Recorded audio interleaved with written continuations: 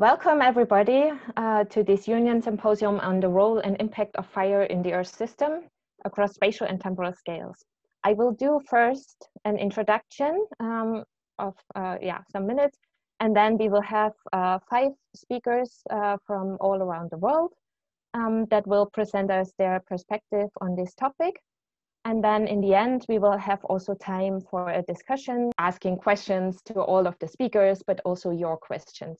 So if you have topic specific, so to individual speaker specific questions, please post them to the question and answer box that you find on the bottom of your room screen. And if you have some more general questions, we will pick them up from the question and answer box, and we can post them later on then.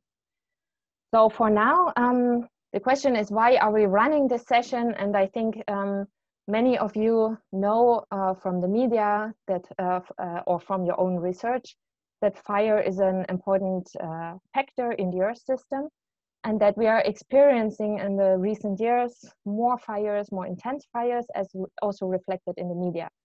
And even now, today, we are experiencing fires in many regions across the globe, as you see on the map. And the questions are, what is driving these fires? What is causing, what and who is causing these fires? And also, how special are these fires now? Are they related to climate change and so on? But if we are talking about future forest management, forest fire management, or grassland management, we are also interested in the impact of fire on the different parts of the Earth system. And that's why it's also good to know if fires are always bad, or if it could be also have a good function, let's say an ecological function, and how all the feedbacks and processes are working with fire and in the Earth system. And we are discussing this at the EGU General Assemblies during the last years in several questions across many divisions of the EGU. And there we conveners met each other, and we are coming from very different backgrounds, because fire is a topic that has not its own discipline, but it's researched in many different disciplines and with many different perspectives. And so we thought it would be great to have a symposium like that, where we could invite some experts that are also having these very different perspectives on fire, on landscape burning. And we will first have 2 speakers from Australia that are presenting a more broad scale perspective. So David Bowman will start with that, and then Faye Johnson will take over and report on the impact of burning and smoke on human health. And then I will hand over the moderation to Peter Laszlo, and she will introduce to you Guido van der Werf, Christina Santin, and Orsi Volko, and then we will have a discussion on with all of them that is moderated by Katalina Stove. We are starting now with David Bowman. I just a few words to yourself, because you are a pyrogeographer. That's really nice that you are establishing pyrogeography as a discipline. You are the director of the Fire Center in Tasmania, and you're also fellow of many different universities across the world. And you are really, for me, one of the persons really influencing my fire research as well, because you're providing a very transdisciplinary understanding of fire across temporal scales, time scales, but also on spatial scales. So now I hand over to you. Hi, hopefully you can hear me now. So yeah, what I want to talk about is basically really my lived experience. And that is that at the end of this talk, I'm hopefully will be able to convince you that there really is a global fire crisis, and there is a need to be thinking about how we're going to get out of this problem by not just continuing to walk down the same groove. We actually have to have adaptive thinking. And I want to think out loud about what adaptive thinking looks like, and what some of the principles might be for for fire science and particularly how synthetic thinking like pyrogeography could become more prominent.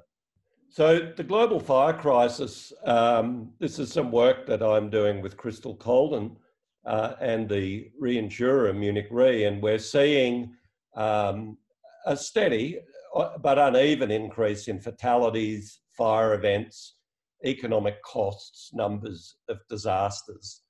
And some work we did a few years ago where we looked at truly extreme energetic fires and the disastrous fires, the top 500 energetic events and those which were disastrous. We saw a concerning feature, and that is that the little triangles, the red triangles, are also concentrated in areas which are notorious for fire, but they're also projected to be going to experience worsening fire weather. So, you know, we really have the makings for an ongoing and escalating global fire crisis.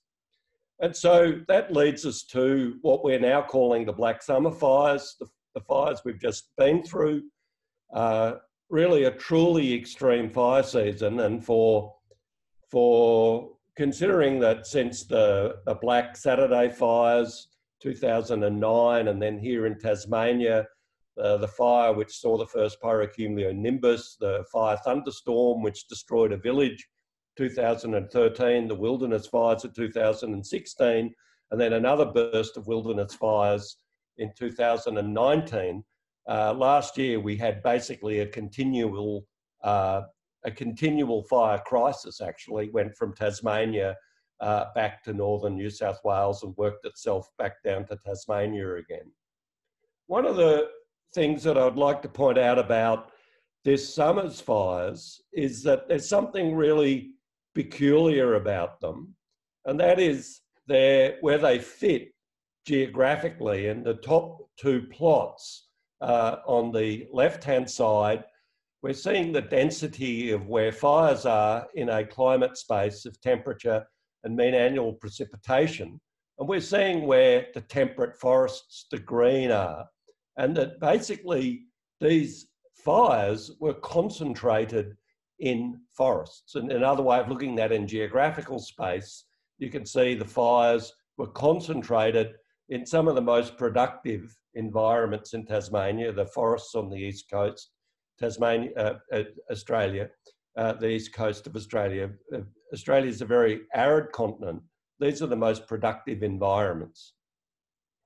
And I think right at the outset, we need to be clear about something, that these ecological systems, eucalyptus forests, have a very, very ancient pedigree and adaptation to fire.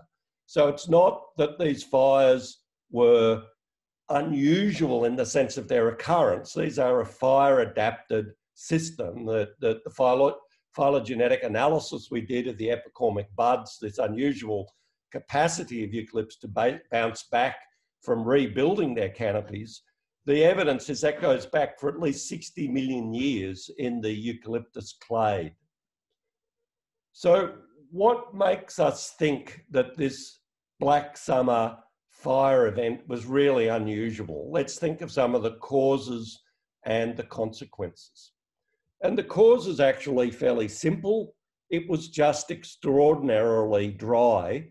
The grey and dark grey bands are standard deviations, and that's an index of fuel dryness.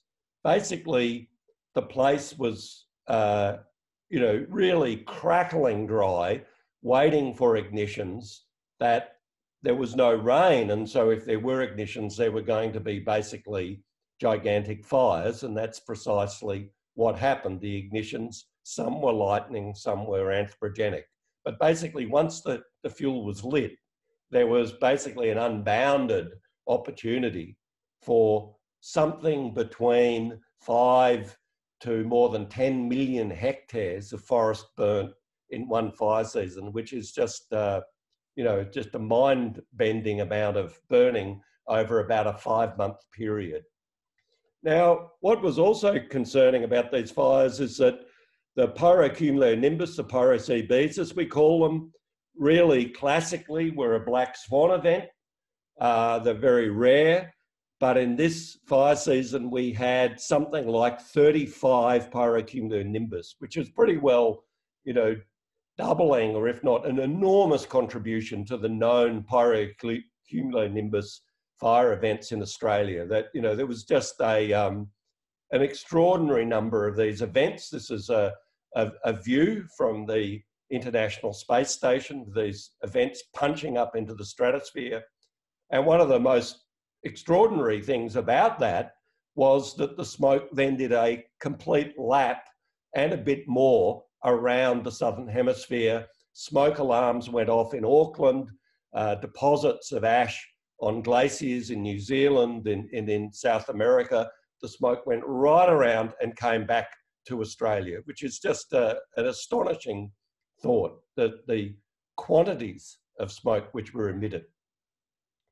And that smoke exposed most of the Australian population, certainly the city-based population, to episodic and dangerous levels of smoke. So, you know, you would have seen the photographs of Sydney, Melbourne, Brisbane, Canberra. Sometimes the worst air quality in the world was being recorded in these cities, exposing the Australian population to this hazard. So there's some of the things which I think we can be very clear about, but the politics of this became very complicated, particularly in real time, because we were asked to provide commentaries. You know, was this unusual? Was it within historical variability? What was the role of climate change? Was it the effect of fuel management? Was it the effect of forest legacies, cessation of Aboriginal burning, arsonists? How many animals were killed?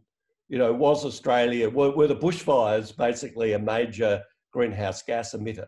These were all very real, live political issues. The problem was that actually we don't know. That's the problem.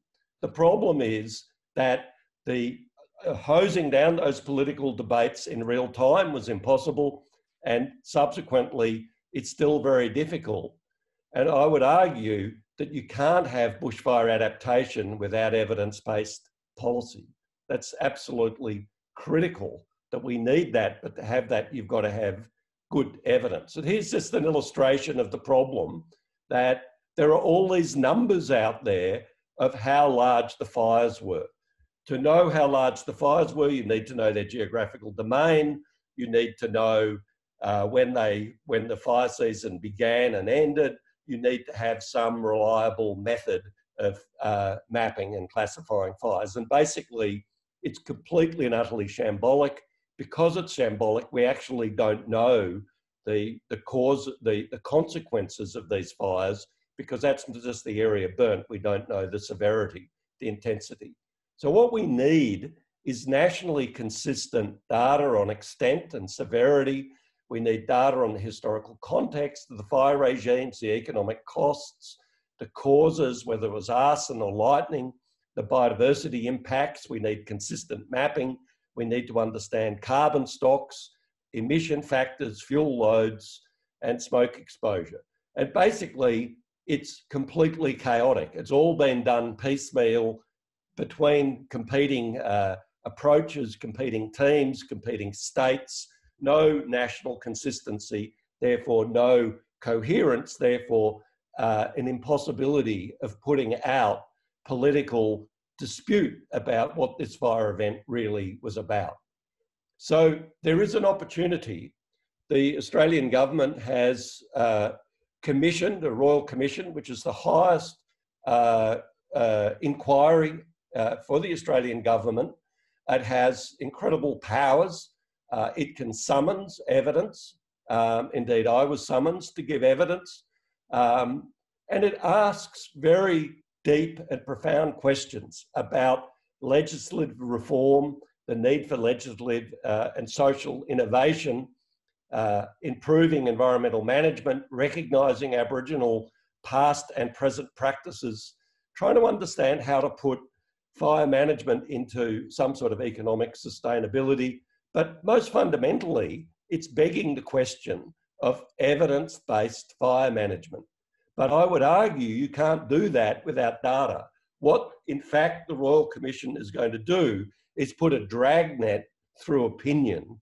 It's going to collect a lot of opinion, but it won't know how much of that opinion is just opinion, sensation, and how much of it is actually evidence and evidence that can be relied on to build policy.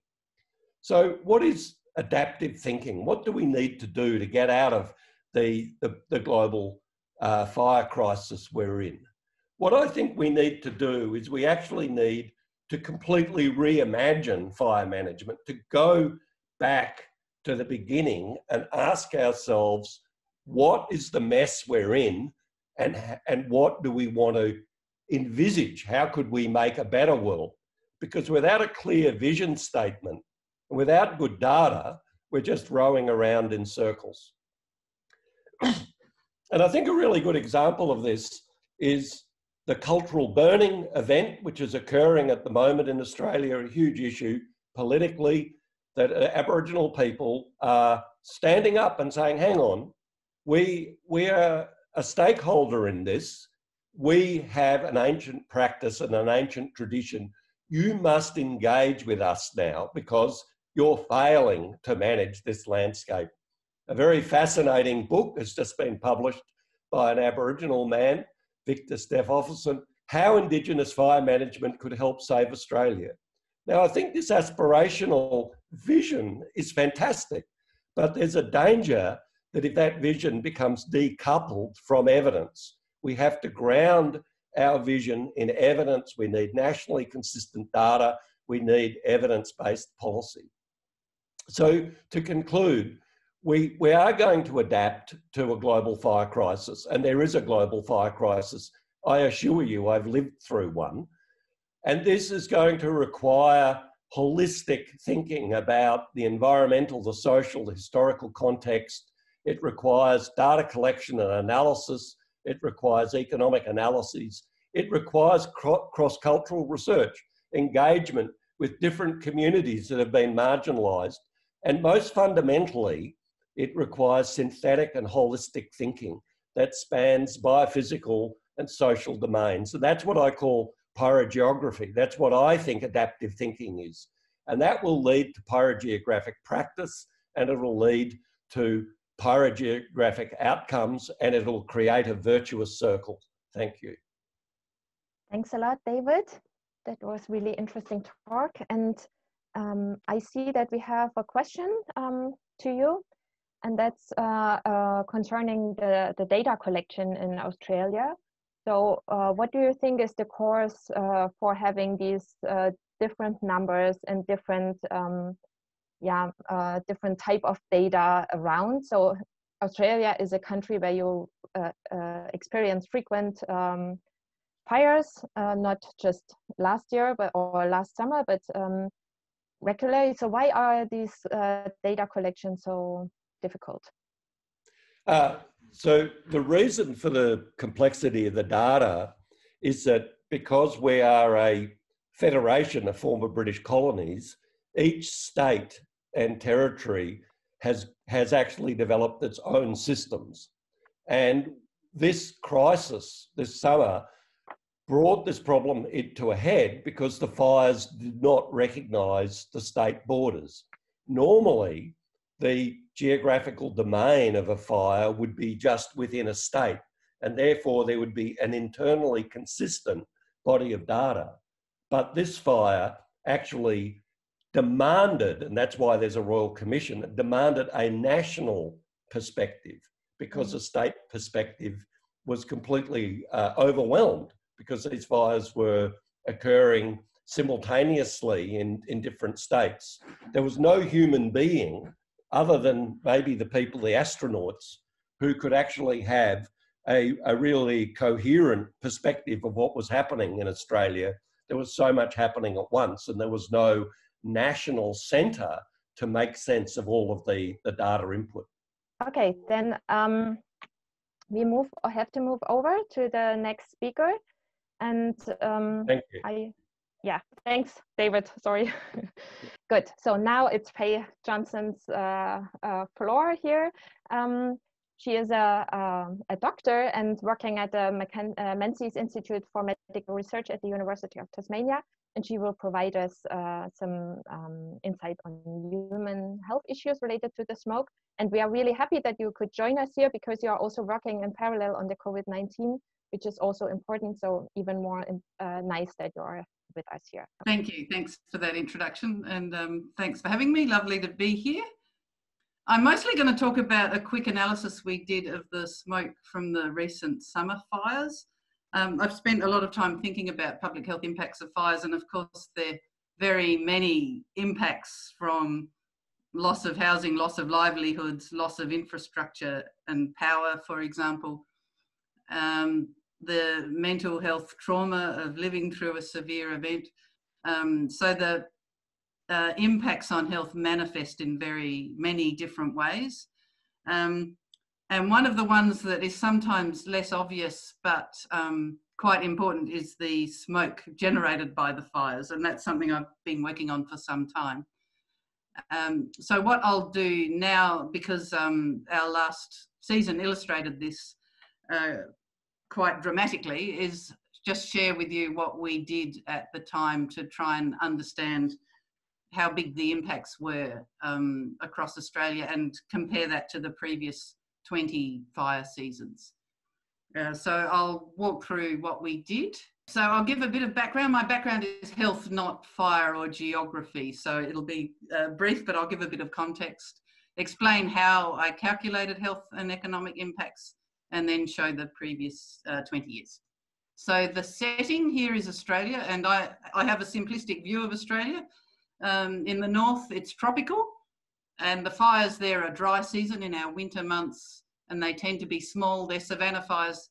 They're important for carbon emissions, an area burned, but they're less important for public health impacts because so few people live in the north, and they tend to be small and not cause the huge disasters. So my talk is going to be entirely about the severe fires we get in the temperate south, where we get large, dense forests of largely eucalypt trees. And the next slide just walks through what I did, and I'll show you another slide first. But basically, we had a lot of fires over summer. How unusual were they was a recurrent question. Certainly the smoke was more extreme than anything I've experienced in 20 years of studying smoke. So what we did was, step one, we had to try and work out exactly how much smoke there was and how many people got exposed and how bad it was for how long in each city affected by the smoke. And in fact, it was 90% of the population of Australia that got some smoke at some point. Then work out the health outcomes. And smoke has a lot of impacts. It's subtle. It's subtle until you're already vulnerable because you have asthma or because you have heart disease or you're at high risk of a heart attack. And then your body's response to the stress of the smoke can cause your asthma to get worse. That one's obvious. You can feel how irritating the smoke is, but it can make your blood more likely to clot and cause a heart attack or a stroke. And most deaths relating to smoke are in fact more to do with the heart than to do with the lungs. And these relationships have been studied. Smoke's got hundreds of chemicals, but the one that drives the vast majority of health impacts are the suspended particles, often abbreviated to PM, particulate matter. And the relationships between the amount of particles in the air and health outcomes like death rates have been studied for years, and they're well established. And whether they come from traffic or come from smoke, the relationships are remarkably consistent. So you can, if you know the amount of smoke and how many people are affected, you can actually get a reasonably good estimate of what happened in the population even before you've had time to get the health data sets and analyse them carefully. And then you can use standard economic approaches for attributing a cost. And that's a helpful thing to do because in the context of fire disasters, it's often quite rare. Costs of suppression, costs of loss of housing are routinely quantified. It's less common to work out the cost of the smoke. So to give you some more context, here's one estimate of area burned in the top left, and I'm only now showing data for the southern half of Australia. And the top right is the population density. So you can see the population is along the east and the south, and that matched very closely where the vast majority of the fires were. There were some fires in the desert where nobody lives. There were some fires in the west, but it was an almost perfect match of 80% of our population with this huge area burned. So we took air stations, all these blue dots on the bottom left, where they're monitors that measure the amount of smoke. And if there was a monitor that was in a statistical area used by our census, our Bureau of Statistics, or one nearby, we took data for the last 20 years. But that's how we just defined our study period. It was where there was access to air quality data for many years in the populated centres. But in fact, we monitor air quality where people live, and this approach captured 90% of Australians, just with those areas shaded on the bottom right-hand side. And then if you combine this data to get a population weighted average, David showed you this figure. The orange line at the bottom is our usual background in summer. The red line is our air quality standard, and the blue line is the daily average exposure for all Australians. So this is quite dramatic. It doesn't look dramatic, it only goes to 100. But in fact, the smoke moved. So some places were experiencing like 1,000, like 1,000 times background, while other places were okay, and then the smoke would move somewhere else. So this is the daily average for the whole country, or our whole study period. So having it elevated for this many months, affecting so many people, is actually quite a dramatic difference from any previous year. And this is how we applied the health impacts. As I mentioned before, the relationships, relative risk. If you look at the heading of the column on the right-hand side, RR per 10, that's the relative risk per 10 unit increase in the particulate concentration, the measure of smoke.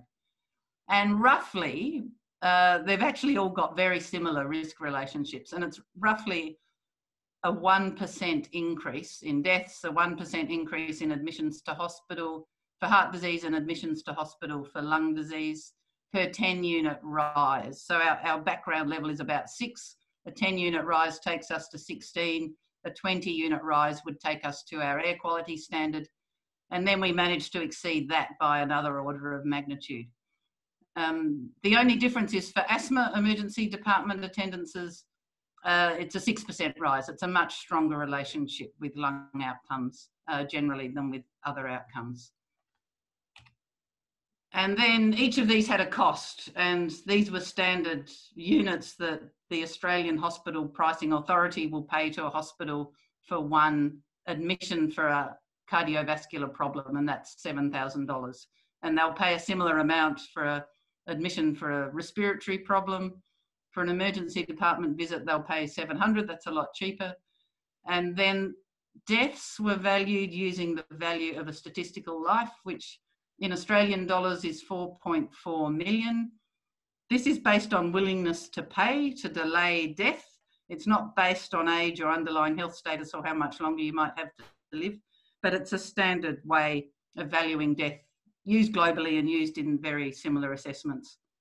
So it's a way of giving context.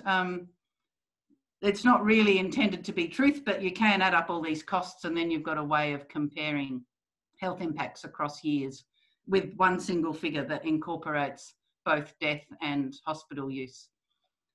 And I might just add at this point, this assessment we did was based on where we do have good data and known relationships. There's an awful lot of other health impacts where we don't understand the relationships, like attendances to a family physician or loss of work time or some rare diseases, infections that might be associated with smoke. So they're not included in this assessment. Okay, sorry, 3 tables in a row. For the season that began, it went over our summer. It began in, well, the first fires really began at the end of July, which is in the middle of our winter. We had some peat bogs that had dried out so much that caught fire. And then we had early fires a bit south of those peat bogs. This was in New South Wales. And then they just grew rapidly with many more fires, eventually affecting nearly every state in the country. So it was over the fire season, a 5-month period. We calculated 1,156 admissions to hospital for cardiovascular problems. So they're problems like a heart attack or a stroke or an abnormal heart rhythm. We calculated 2,084 excess admissions for lung problems, respiratory problems like asthma or pneumonia or chronic lung disease. And we calculated 1,333 excess visits for asthma to an emergency department and 431 deaths, premature deaths, all attributable to the smoke from these fires. So this removed any impact of background air pollution, and these were what were attributable to the fires. And then the costs, of course, are dominated by the costs of premature mortality because that's valued so much greater than the healthcare costs. This figure shows the cumulative costs, so the dollar value day by day throughout every fire season for the last 20 years. So the line in red shows the most recent fire season, where you can see the rapid increase, and it plateaus at about 2 billion Australian dollars. And then with the previous 15 seasons, they're all considerably lower. And in fact, most of them are about an order of magnitude. They're between $0 and $200 million. Then there were 5 other big seasons. Our previous one, 2002 to 2003. And then a complete anomaly in the smoke and health impacts that we got in the previous year. Okay, and here's another way of seeing the same thing, showing year by year the costs, and this shows the different states of Australia. And we can see the biggest impacts in New South Wales and Victoria, which are the 2 most populated states with very dense forests close to a lot of people. So this kind of analysis isn't truth. It's an estimate of impacts. There's a lot of work that's coming out of this and a lot of epidemiological studies, and that they will be essential, including some of the big unknowns in health risks. What happens if you're pregnant and get severe smoke exposure or very young? What does the future hold for you? There have been almost no studies following people through time after living through a big pollution event like this. So the epidemiology and the work to come is going to be essential. But it does give us a ballpark estimate. It does enable us to compare with previous episodes. But just a reminder that there's always limitations. The way we estimated the exposure was averaging ground-based monitors because there's many techniques you can use, satellite data, chemical transport modelling, but we didn't have access to those for the rapidly or for the entire 20-year period. The response functions, the coefficients we used, and all the other health outcomes we weren't able to measure are not a part of this analysis. But I think we can say it was an unprecedented season. The impacts were enormous. It seemed to be a watershed in perceptions in the community of the problem with climate change, what climate change might actually mean in reality for people's lives. And many epidemiologists and health and politicians became interested in fire smoke epidemiology, which is a good thing because it's only going to increase. So I think I can leave it there. Thank you very much. And I'm sorry about the internet. Thank you, Faye. And yeah, the internet is of course not your problem, but so just a really quick question that was coming up in the box. So what is the relationship between the exposure to the PM 2.5 and the heart problems? So can you answer maybe quickly on that? Why is that related to heart issues? Oh, the mechanism? Yes. So when you breathe in, so these particles are tiny. They go into your lungs, they can move into the bloodstream. The body recognizes them as it might recognize a virus or an injury. It will stimulate the defense systems, the immune systems of the body. And that has many good things about it, because if there's a germ or a bacteria, it will kill it. It will bring more blood. If you're bleeding to death, it will help you because it will make your blood clot more easily. But all those responses that can help you in one situation can harm you in another situation. So it causes a lot of inflammation. It makes the blood more likely to clot. If you're already at high risk of a heart attack, maybe because you smoke, maybe because you're unlucky with your genetics, it can be what precipitates your heart attack or your stroke. It can make your heartbeat become irregular and can cause death through that pathway. So through very small changes in a normal system, for people at high risk, smoke nearly always will affect people at high risk. It's unusual for healthy people to have a problem that they don't recover from, except maybe if they're a newborn baby and their systems are still developing. But really it will set off a serious event. So it's uncommon, but when an entire population is exposed, there are so many of us at high risk of a heart attack, for example, that you will get a measurable increase in these kind of problems. Okay. Yeah, thanks a lot, Faye. Then we move over to the next speaker, and I will also hand over to Gitta Laszlo, introducing the speaker. Hello, everyone. I will just put up a screen. Yes. Welcome to the webinar also from my side. It's my pleasure to introduce the next speaker, who is Guido van der Werf, and he's a full professor at the Free University of Amsterdam. You can see some information on this slide here. And he really did groundbreaking research about the role of fire on the global carbon cycle.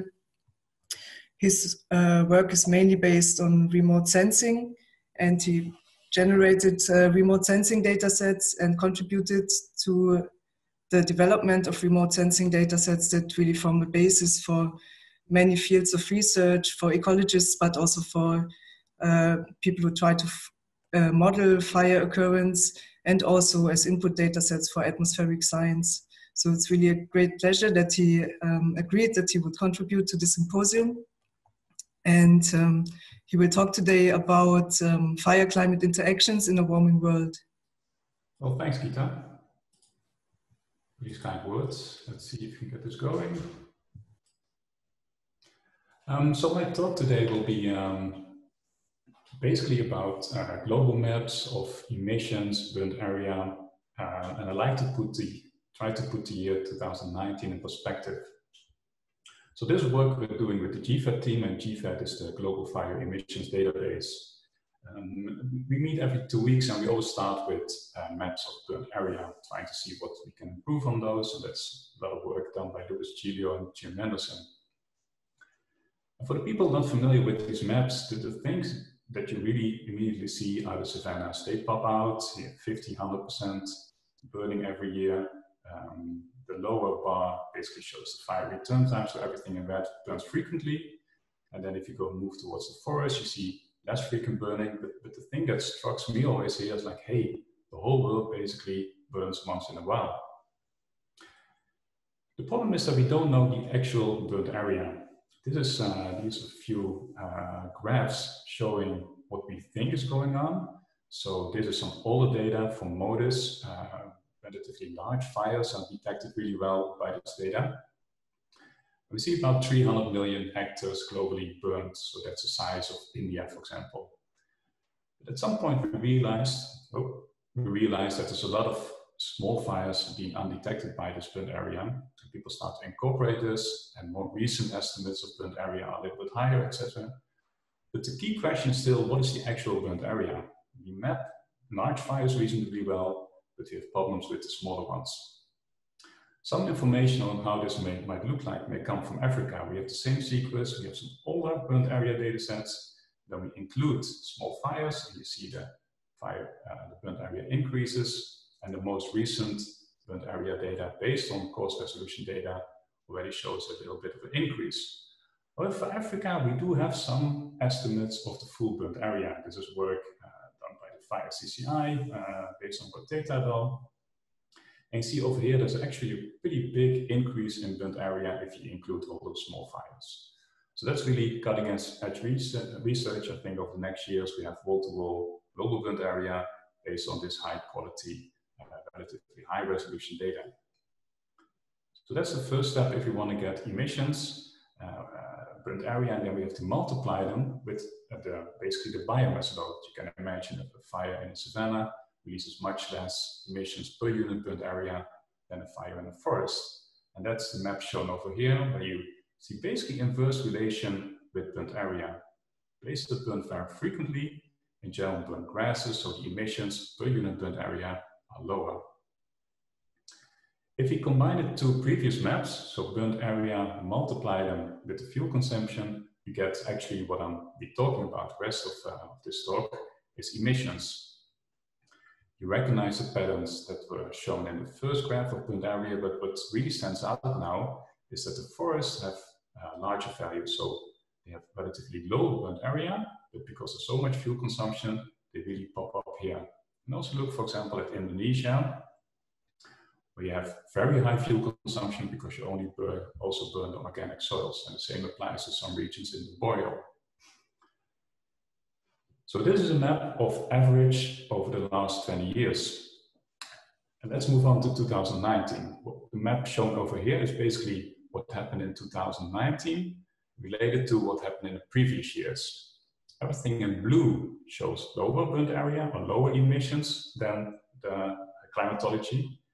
And the thing that really stands out, for example, out of savanna regions, and that's part of an ongoing trend where we see basically frequently burning savannas being converted to agricultural land, which leads to a decline in burnt area. So that's been going on over at least the past 20 years and probably a longer period. So you see a lot of area, but there's less emissions in 2019 compared to other years. However, if you look a little bit more in detail, and let's do this in a chronological sequence, you see in 2019, first of all, you had high fire emissions in Siberia, pretty far north, actually in the Arctic Circle. Then the Amazon came in the news with relatively high emissions, Indonesia as well, and of course, what we just heard about, Australia topped everything. So let's go and have a look at those regions. And the first thing I'd like to sort of show is how important the length of a time series is. Because I think one of the reasons why South America was so much in the news was basically this news report by BBC saying that the Amazon fires increased by more than 80%. And that's also what we see in the data. If you compare 2018, 2019, we see an increase of 80%. If you look at the longer record, you see that 2019 was not as anomalous as you would expect from the news reports. And if you go even further back in time, you see that there were other years that were substantially higher. And then if you get the full observational records, and this is starting in 97 based on satellite data and going back using proxy data, for example, visibility, you see that 2019 was a relatively high fire year, but it wasn't a record year. You see an overall increase over the last decades, and this is something you see in other regions as well. But you also see that 2019 was not as exceptional as you would think. However, it doesn't mean that there was nothing going on. Because if you look at the Brazilian Amazon, the big fire years, for example, 2005, 2007, 2010, you see high emissions because there's a drought that leading to a lot of fires. But for the rest, it's mostly driven by deforestation. And you see deforestation declined after the 2000s, and in most recent years, you see deforestation increasing again, and that's what we're worried about basically that the increase in fires that we see now are related to more deforestation. The length of fire records is also important. For example, if you look at Alaska, if you look at the GFAT time series, so 97 to now, you see a lot of variability from year to year, but it's difficult to say whether fires are on the rise or not. But if you include earlier years, and this is based on Landsat data, you do see that the last decades were definitely higher fire than previous decades. That's partly related to warming. Son of Averbaker, for example, looked at this and also showing that it's not just warming leading to a longer dry season and drier fuels, but also because of more lightning, you get more fires. So the length of the fire record really matters. The last three regions I'd like to look at is Siberia, Indonesia, and Australia. Just put them in perspective, what happened in 2019 compared to earlier years.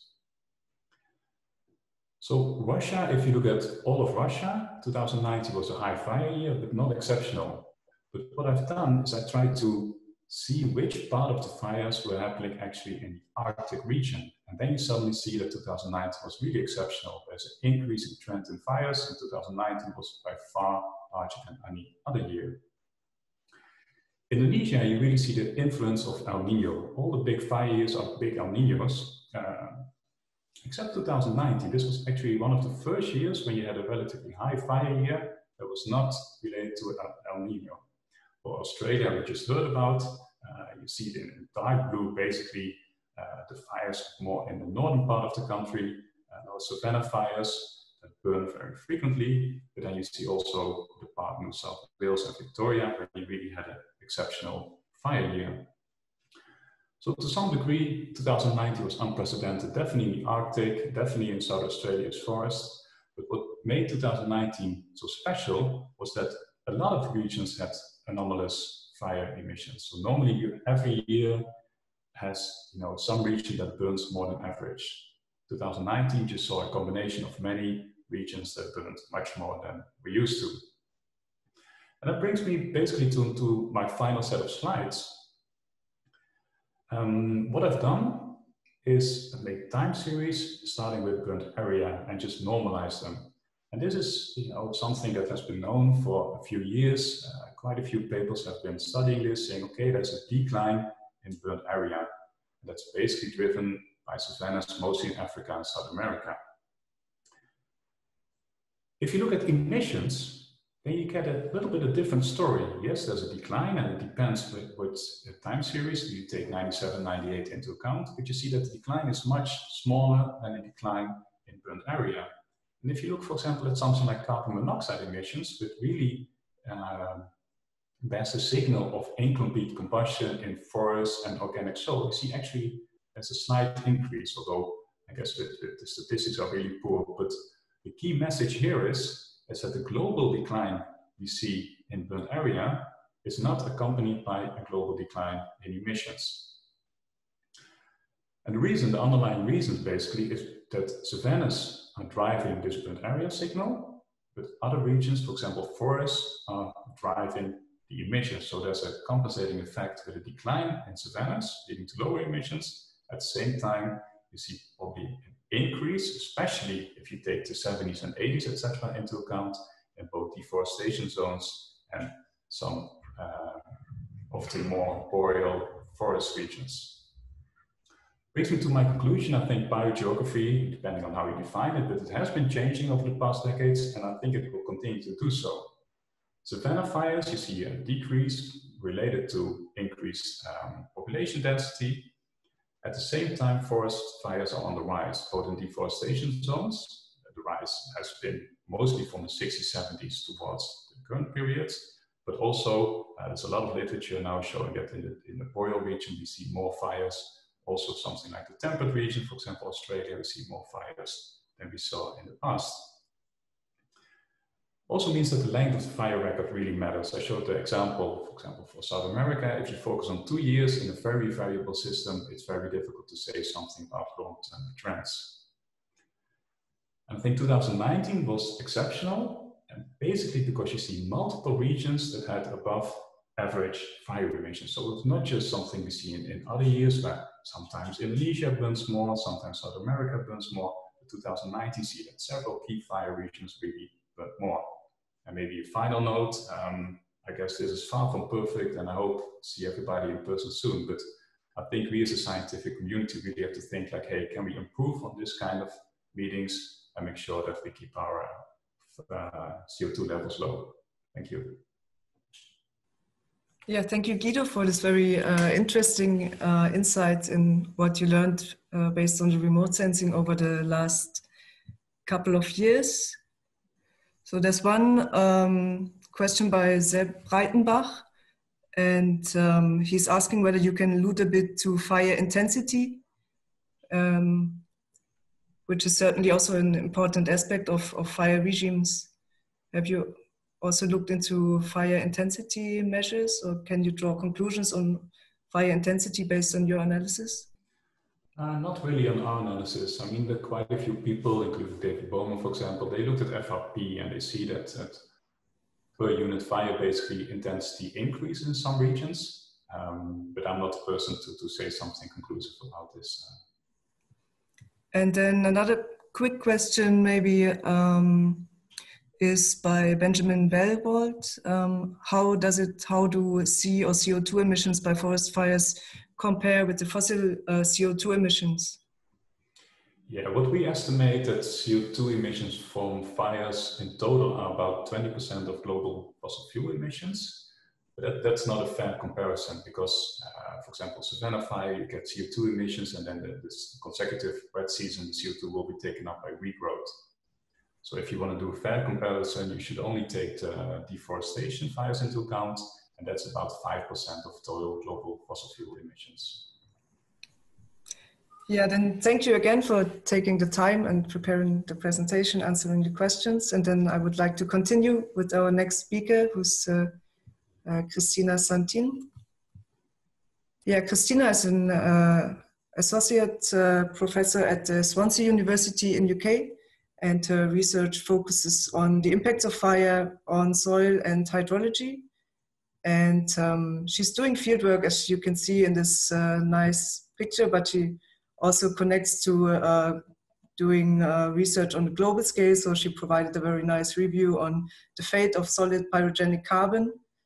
Yeah, with her work, she bridges between local and global scales, but also between, for instance, soil science and atmospheric sciences. And so today she will talk about what happens after the fire. Thank you, Gita. And let me see if I can do this correctly.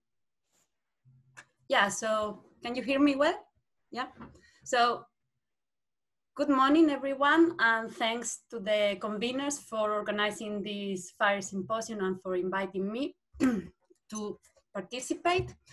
I want to talk a little bit about some of the environmental effect of fire, and I'm going to do that by using two of the main actors after the fire, and these are charcoal and ash. Before that, I would like to remark that fire can have many forms. We have seen that in the previous talks already. So we can have these devastating, huge, intense wildfires, but we can also have low intensity natural wildfires. And of course, we also have many different forms of man-made fire. So because fire is a different range of things, it can also lead to a different and wide range of environmental effects.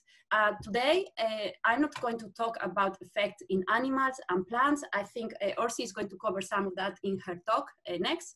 And I'm not going to talk either about the impact on soils that can be really, really important.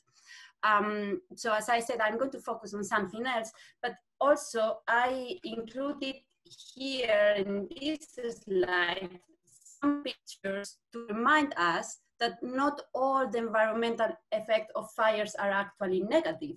And in many ecosystems around the world, fire is an important part of their natural cycle. And actually some key animal and plant species need fire to survive. So moving on now to the topic of this talk, charcoal and ash in a post-fire landscape. I chose this because these are quite ubiquitous in the post-fire environment. So if I ask all of you to imagine a landscape that has been burned, it doesn't really matter what type of landscape and what type of fire you choose, but I'm pretty sure you all will have some ash and some black char stuff around. So let's start with the black component. So the fire-derived organic materials after a fire are, again, they are a huge range of components. They can be tiny little particles that go into the smoke as soot or black carbon. They can also be tiny particles that go into the water like dissolved black carbon, or we can have the typical charcoal that we can see in this picture here coming from wood. But all of them, we tend to talk about them as pyrogenic carbon. So comprise all of them in one single word. So pyrogenic carbon has many effects in the post-fire environment, and I'm going to just talk briefly about three of the, I think, are the key ones regarding the pyrogenic carbon mechanical functions. To start with, the most, probably, or at least to me, the most important and for sure the best studied is the carbon sequestration ability of pyrogenic carbon. What is this? So through burning, through charring, the plant molecules become more chemically recalcitrant, and that means that it's more difficult for the microorganisms to degrade these molecules. So when these materials get into soils, into sediments, and into waters, many times, not all of them, but a big proportion of them, will take longer to degrade than the unburned materials, and therefore they can be seen as an additional carbon sink. So they have carbon sequestration potential. So this is important to have into account, because it's true that a huge proportion of the carbon is emitted by fire, as Guido explained earlier, but we have also some carbon that is actually going into the environment to be stored for longer periods of time. This is just an example here, a soil profile with charcoal layers that are up to 8,000 years old. So another important function of pyrogenic carbon is due to the high bioil. It will improve the water holding capacity of the soil, the gas exchanges in the soil, and as you can see in this picture over here, sometimes it can even help as a refuge for some microbes. So in a nutshell, it's sometimes, and again, it's not always, but many times it increases microbial activity in soils. The third important mechanical function of pyrogenic carbon is through sorption reactions. And this is really important because it will affect a lot of biochemical cycles in the environment, a cycling of nutrients, organic compounds, and it also changes the composition of the native soil organic matter in soils. So it makes sometimes, this organic matter decomposing faster and sometimes slower. And I really like this picture over here because this is an experiment that was done 100 years ago or a bit more, where it actually proved that by including charcoal in the soil, you can also have an increase of plant productivity. It is also important, although it's not so well studied, that pyrogenic carbon can be also a source of pollutants like polyaromatic hydrocarbons, but also very recently with Gabriel Sigmund from Vienna University, we have been looking at the concentrations of the environmental persistent free radicals in charcoal. So these are new trends that are starting in research, and that I'm sure they will be further developed. So this is my last slide talking about the black component of pyrogenic carbon, and it's about its global significance. And I wanted to put this here because over the last decade or so, there have been quite a lot of debate whether pyrogenic carbon is important enough in quantitative and in global terms to really worth considering. And we did this study last year with Guido. So we use Guido's GFES database to produce the first spatially and graphically production around the world. And you can see here that the amount of pyrogenic carbon produced every year is equivalent to around 11% of the carbon that is emitted by fire. So I think this really proves that this the global significance of pyrogenic carbon. So if we now move into the white component, the ash, I have to start by saying that ash is not always white. So it can be sometimes, like in this picture, when you have a very complete combustion of the fuel. But generally speaking, what we have is more what we can see in this other picture, where ash or wildland fire ash is a mix of mineral and char organic material. So it can actually have a lot of pyrogenic carbon in it. So talking about on-site environmental effect of ash, the main one is actually an increase of soil fertility. And this is because when we have, so the nutrients that are in the vegetation, when the vegetation burns, most of the carbon, oxygen, and hydrogen is emitted, but most of the other elements get actually concentrated into ash.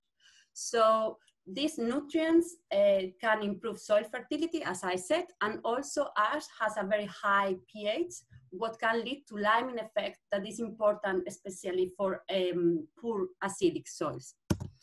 And this knowledge is actually not new at all, because it's the underlying principle of the traditional agricultural practice of slash and burn. So basically, where people burn their crops and let the ash there to help fertilizing the next generation of crops.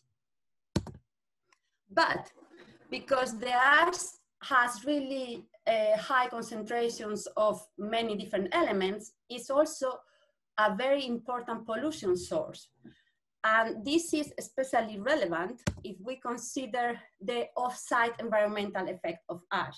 So let's imagine, let's go back to our post-fire landscape. We have this ash layer on the ground that is highly mobile, is going to be moved with wind and also with water. And when this happens, it can lead at a lot of different environmental effects. Just to give a few examples here, it has already been proved that can actively be involved in the generation of debris flows, as in this picture here. It can also lead to really negative impact on freshwater ecosystems. I don't know if you can see it, but these are all fish that are dead. This happened in Australia a few months ago after the fire, and the rains after the fire took a lot of ash and sediment into the river, basically suffocating the fish.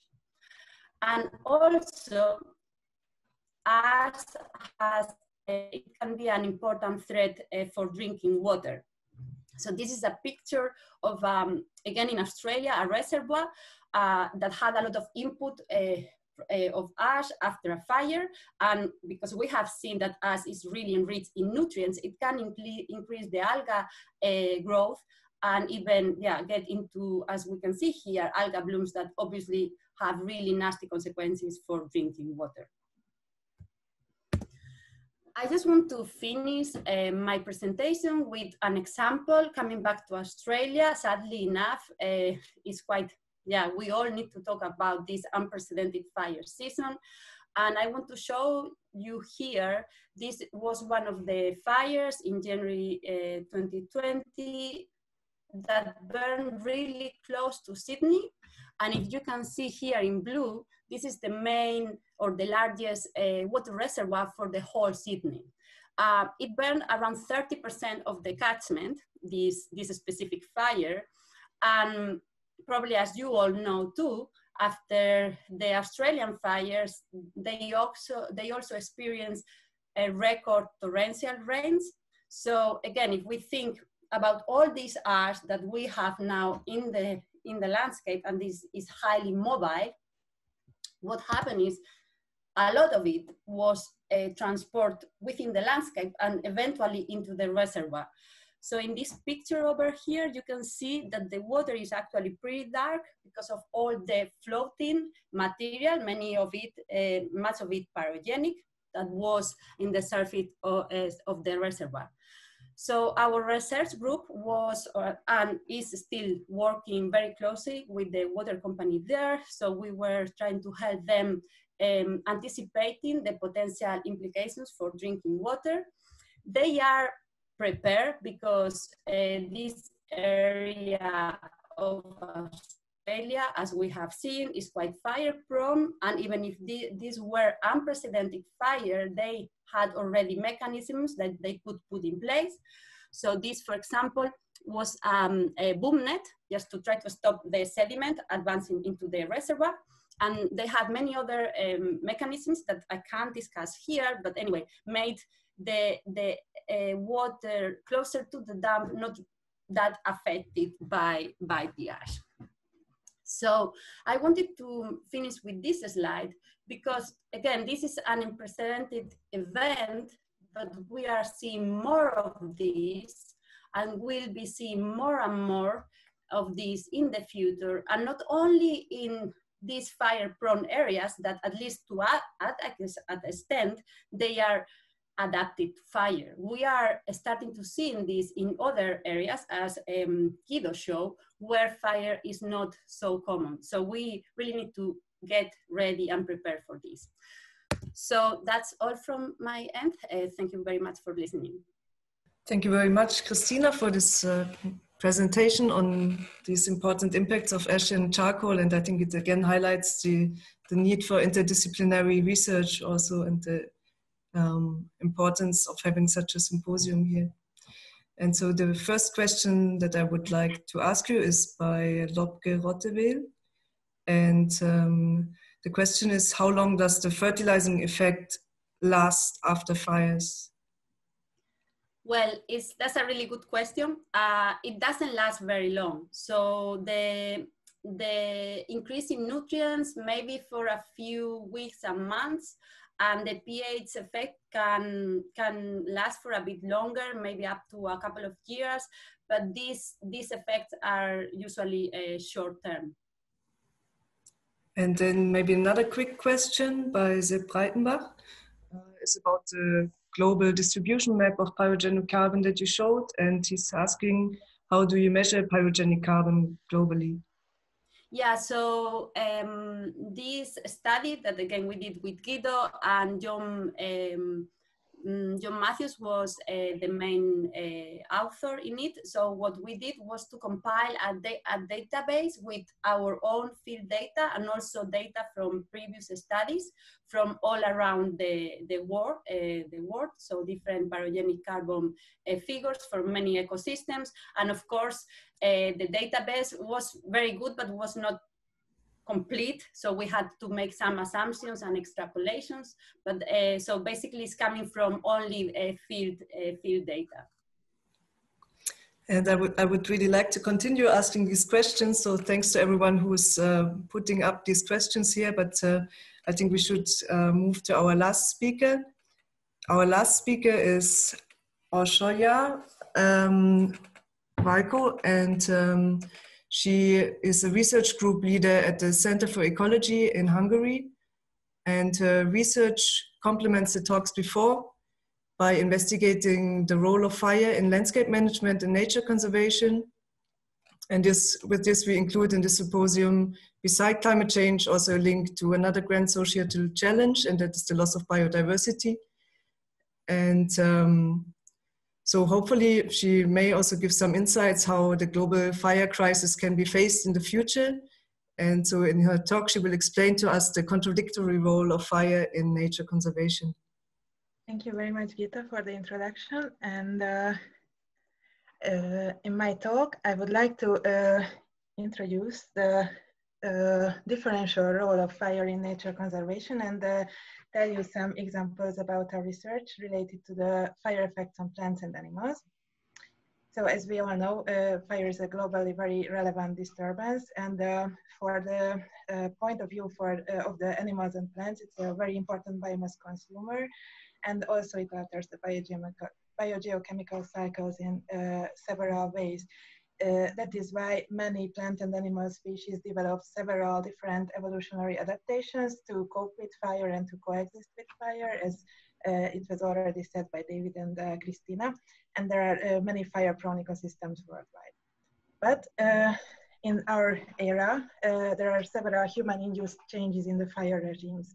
So we people modify, for example, the ignition probability of the fires due to the global climate change and due to the global change of fuel availability. There are a lot of human-induced changes in the ignition probability.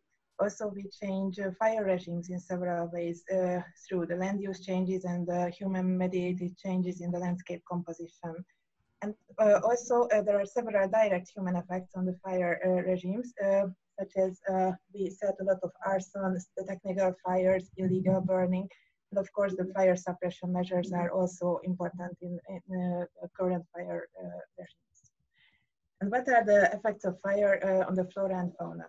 We can categorize the effects to two major groups. The first order effects include immediate effects, for example, the death or injury of the plant or animal individuals, which can be very detrimental for the individuals, but can have different effects on the population level.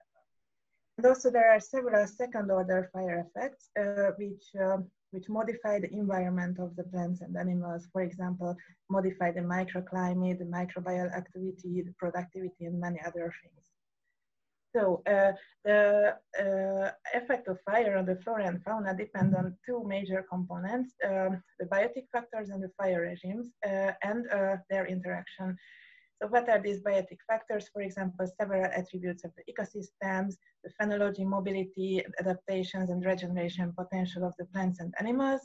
And these interact with the fire regime components. For example, if you look at these nice bird species, the lapwing, it can easily escape from a fire when it is adult and it can fly. But of course, the chicks cannot easily escape. So this is an example of the interaction of the biotic factors and the fire regime components.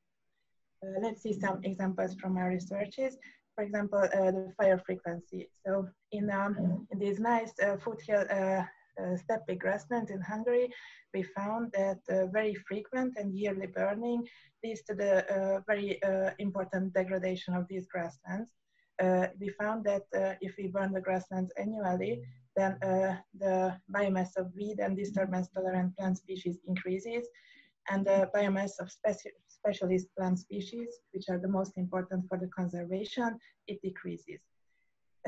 But in the same ecosystem, fire can also have positive effects. So for example, we found that if the fire is not in every year, just occasional, it decreases significantly the amount of litter. And this decreased amount of litter can be very good, and it can support the germination of specialist and protected plant species, such as this very nice flower, Posadilla grandis. Another example is about the timing of the fire.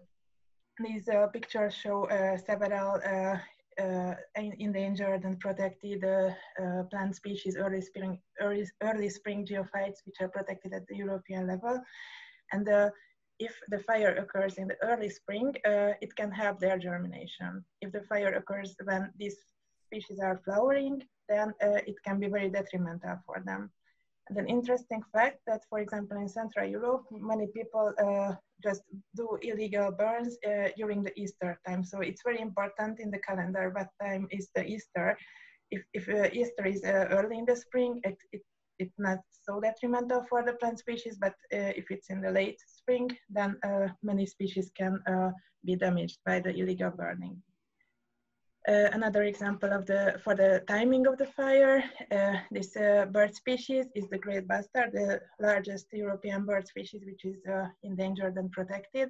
And it's a ground breeding bird, so if the fire occurs in the nesting season, it's very detrimental for it. But we found that if the fire occurs in early spring, it creates very optimal sites for mating of the species, and it can be very good for it. Another example is about the extent and severity of the fire.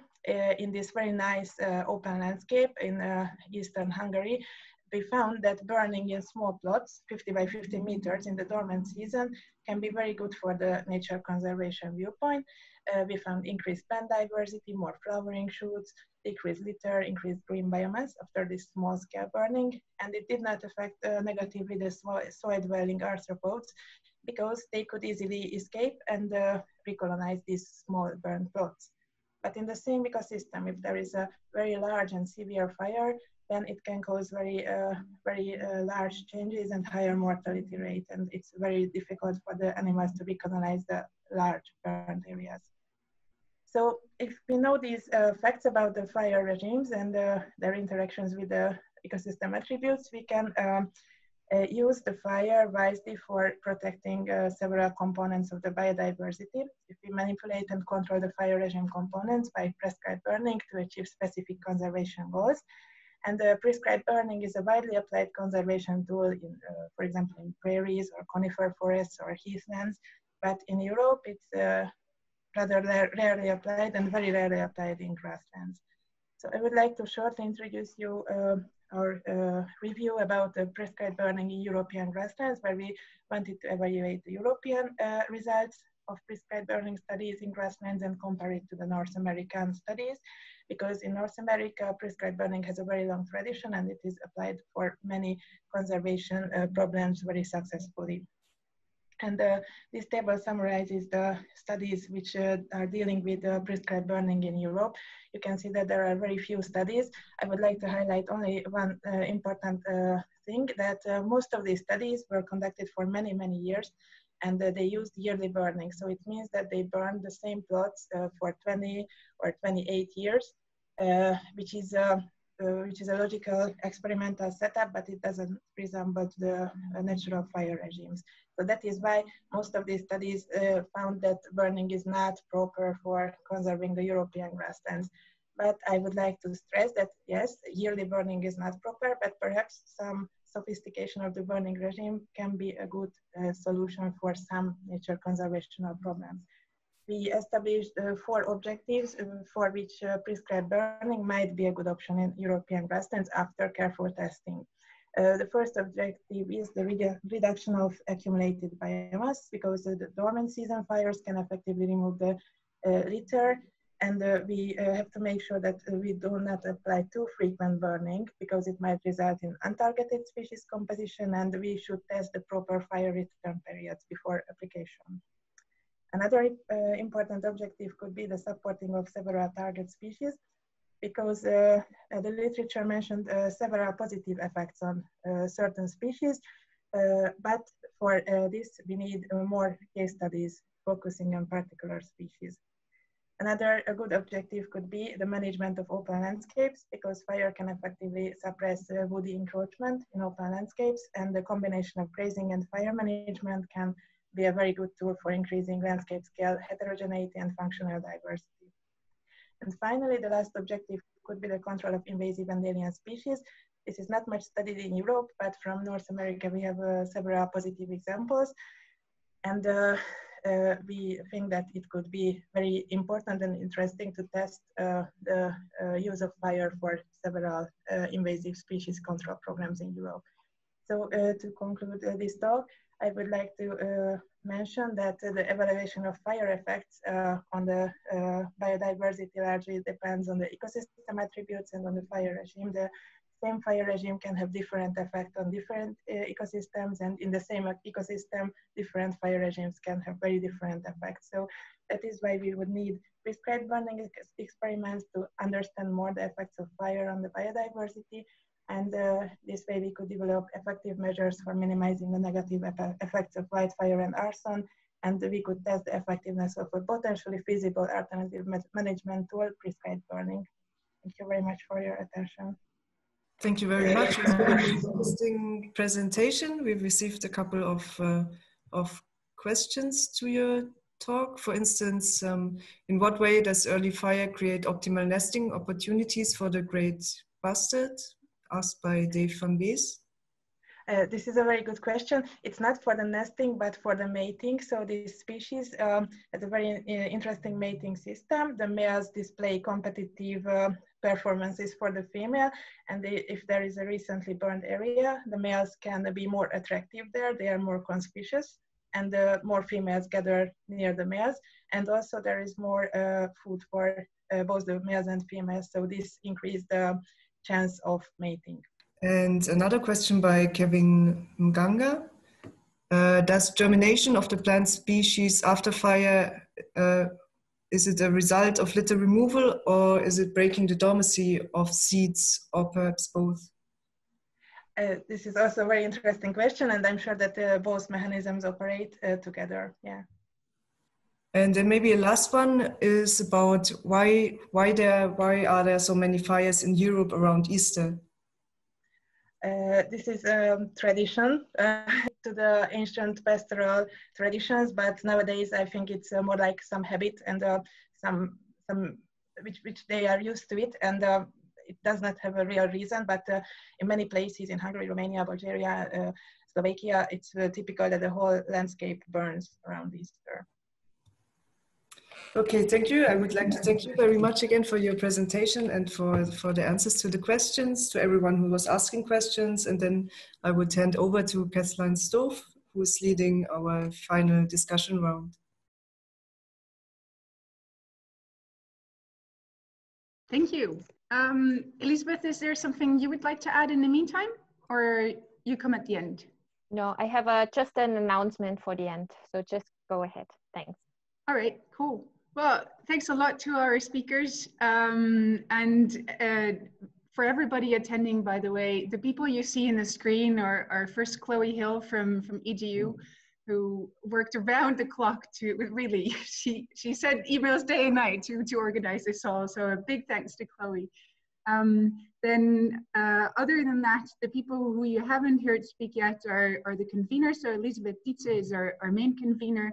Then we have Alicia Coppola and Sander Vraverbeke, and then Rita Laszlo, who just moderated the previous part. My name is Katelijne Stoof. I work at Wageningen University in the Netherlands, and I'm the creator and the leader of PyroLife, which is an innovative training network on integrated fire management. And we're training 15 PhD candidates, and some of you are on the call actually right now. The goal of this last 15 minutes is to have a plenary discussion. And basically the question I have for the panelists is fire is extremely interdisciplinary. And I wondered if what do you think we as scientists can do to better manage the global fire crisis, to do better research, or to have more impact on policy or setting research agendas. I would like to think outside of the box, but maybe you have a message for everybody about the 250, 300 people who are attending right now. Who would like to give their perspective? Christina, I see you smiling. Do you? Well, I'm sure I'm just going to say one thing, because I'm sure all the others will have other things to add, but I think we absolutely need more social science. So, and not only more social science, but we need to work more with, like, we environmental scientists need to work more with social scientists, especially in Europe, where many of us are now, and where fires are a problem, not as big in proportions as in Australia, but they are really important, big environmental issue with us.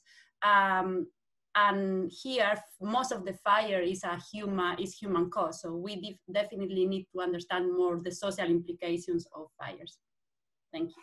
Thanks. Orsolya, what is your perspective? What should we as scientists, what is your message for everybody attending so we can all better prepare for the global fire crisis?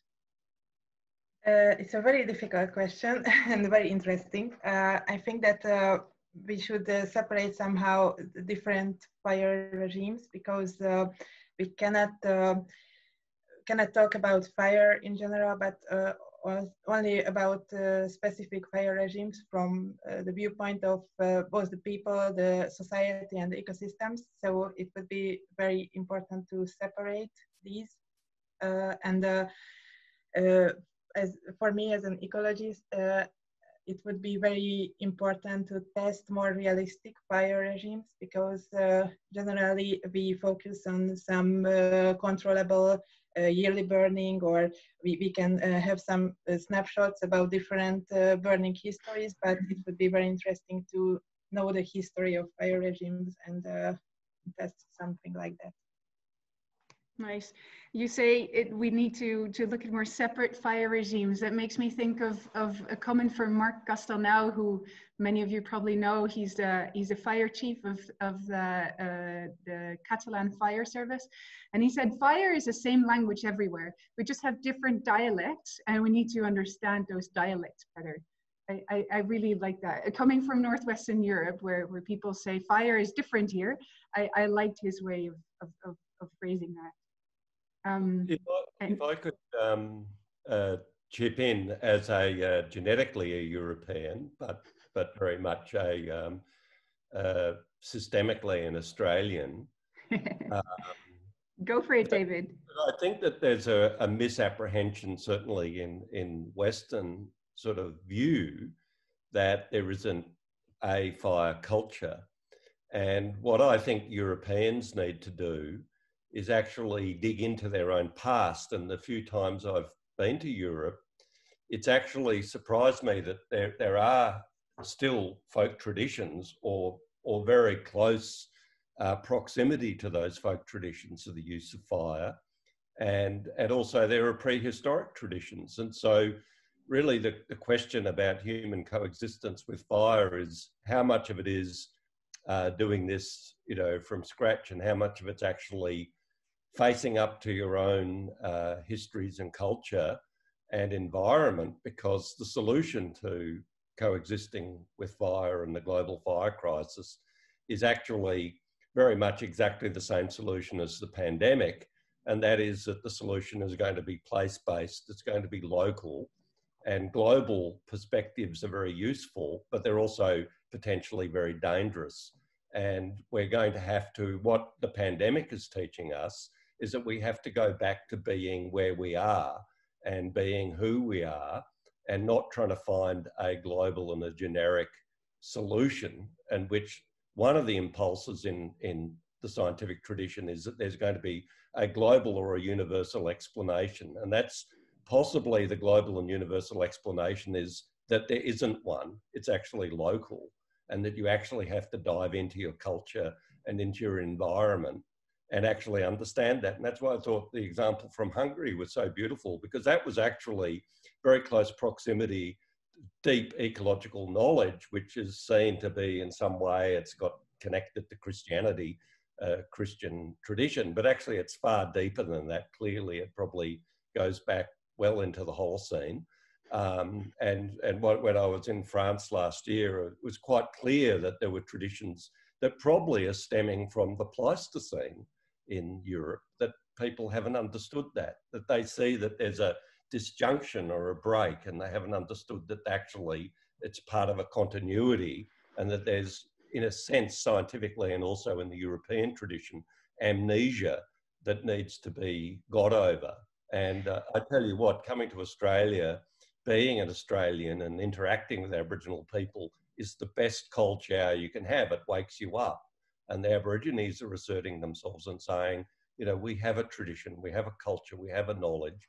You have to work with us. And I think that Europeans have got to look into themselves and say, we have a tradition, we have a culture and a knowledge. We have to work with ourselves. So a call for going back to their roots, digging back into the history to look at the local expertise that there is or was, and linking with a great compliment you made about the Hungarian story from Orsolya about that. Very, very nice. Guido, what is your perspective? What do we scientists need to do to better manage the global fire crisis and have more impact? Want to have more impact? Yeah, I think this kind of conference is always a good start, right? I think the first thing you need is a holistic view. So, I mean, look at the 5 talks over here. You know, we talk about air quality, talk about carbon stuff, fire stuff, but also you know, more ecology focus. I mean, basically, a lot of these things are trade-offs and the choices, right? I mean, we talked about the deforestation in the Amazon, and that's related to for example, beef production. So I guess once you understand all those aspects, I guess the second one, and then I definitely agree with Christina, I mean, getting social sciences involved and trying to relate it to the public. I mean, that's from my perspective, always a huge challenge to, I mean, we spend all our lives trying to get this knowledge, and then you want to do something with it. And I never figured out what the best way is. So not sure if that's a useful answer, but it's more like something I'm struggling with. Does anybody on the panel, or maybe one of the conveners, have a solution for that struggle that Guido indicates, and I'm sure many of us have? I'm multitasking, also reading some comments. I see no solutions. Then another question from the for the panelists is if we do better prepare for that global fire crisis, what is in your view the most important limitation for progress in fire research? Is that the observations that we have, or the gaps in our knowledge, or the understanding of the tools? What is the biggest challenge? Let's frame it in another way. What is the biggest challenge for that better integration between the disciplines? Because fire is spread across all disciplines. There were ideas to make a fire division at the EGU a few years ago, but we don't have a fire division yet. So what can be done to better integrate us as researchers? Guido. It might start with, I mean, a lot of scientists, right? We do experiments and try. I mean, I think that could be a start. And I think, for example, the ED work group has tried to do that. Like, if you have an experiment somewhere, people have done this a lot. Try to get different disciplines involved. I mean, for example, the work about biodiversity. I mean, we're trying to do early season burning to mitigate carbon. But that may affect biodiversity, and something we never really thought about. So getting those big experiments going with people from different disciplines, that might be an easy start. And you mentioned the name of a work group. Is it, can you say more about that? Is that a work group where people are brought together that do experiments and then invite other people, or? Yeah, that's coming more from the atmospheric sciences. So that's IBBI, IBBI.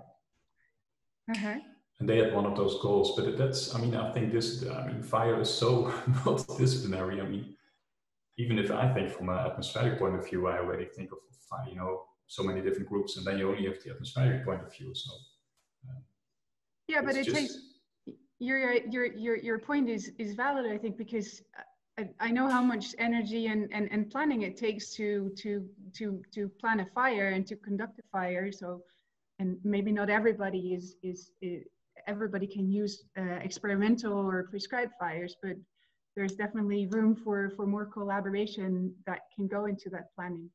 Maybe that is something that the EGU could play a role in as well, or like the networking. So if I could say something, I think that there are, in terms of the barriers, I think one of the problems the division between scientists and managers is that we haven't encouraged curiosity in managers, that managers are actually doing experiments where we're learning by doing. And there's a huge debate here in Australia about prescribed burning, and it's quite strange because it's a debate being acted out with very entrenched views overlaid on rapid climate change. And so even if either side, one side was more right than the other, it's actually a little bit irrelevant, because the solution, whatever the solution was or could be, is very much a retrospective thing, because it's now being overlaid on all of these other rapid changes which go with the Anthropocene, including a pandemic.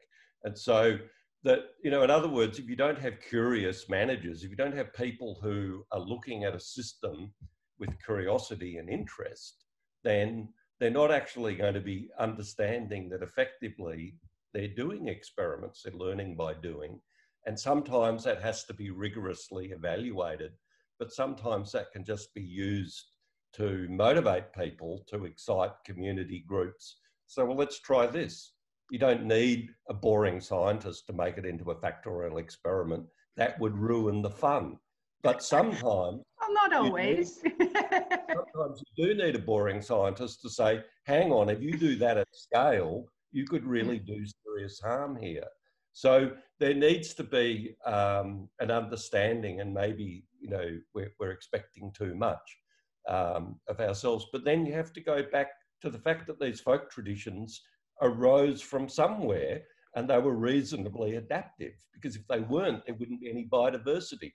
So, you know, there's clearly humans and fire can work together and very effectively. You know, that Australia was so beautifully biodiverse rich a mere 200 years ago, before a whole bunch of Europeans turned up and set to work on it in complete ignorance of all of the complexity of the socio-cultural traditions which were wrapped around managing that environment. So you need this curiosity, trial and error, and also all of the virtues of science, but a real honesty that there are many vices in science. Science can be divisive, it can be dangerous, it can be self-serving, it can alienate, it can have a lot of very negative factors, and that can scale through to people dictating how savanna fires should be worked in countries that aren't their own. I mean, that you have to be, you know, extremely mindful that there are, you know, local and national, political, cultural differences too, and scientists need to understand that. And I think that's a very good point, that you have to be very mindful of the local understanding, the customs, and working with the people.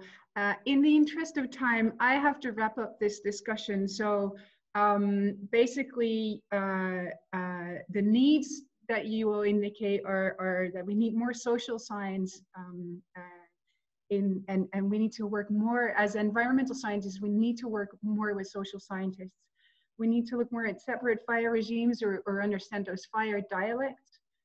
We need to dig into our own past to understand, to link what we do now based on to what we've maybe already done in the past. So we only need to maybe reconnect to that and see how we can use that.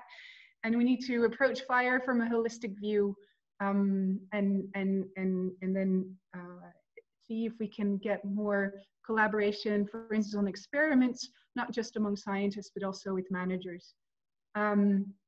And with that, we have a load of unanswered questions in the chat. We will be discussing amongst the conveners, and also with Chloe and with the panel, how if it's possible for panelists to see if they can answer them. Either we share them on Twitter, or we share them on the EGU website.